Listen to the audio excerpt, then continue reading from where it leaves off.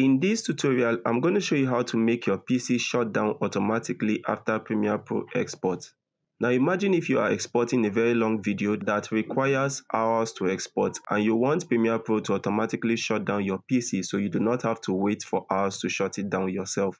Now to begin, I've edited this video on my timeline over here. Now to export it and make Premiere Pro shut down my PC, the first thing you need to do is to come over here to File and scroll down here and select Export and select Media, or you can simply hit Ctrl M to activate that. Next, come over here and select Send to Media Encoder, and this will automatically launch Adobe Media Encoder.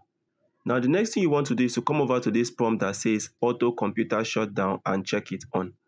You will receive this prompt saying unsaved open files will prevent the computer from being shut down. So what you want to do is to make sure that every other application are being closed on your PC. Maybe you have your tasks opened, you have Microsoft Word, you have After Effects, whatever you have turned on, you want to close it down, or else Premiere Pro will not be granted permission to shut down your PC. Now once you've done all of that, simply hit OK over here and automatically Premiere Pro will shut down your PC after export. Now the next thing you need to do is to come over here and select this green button to begin the export process.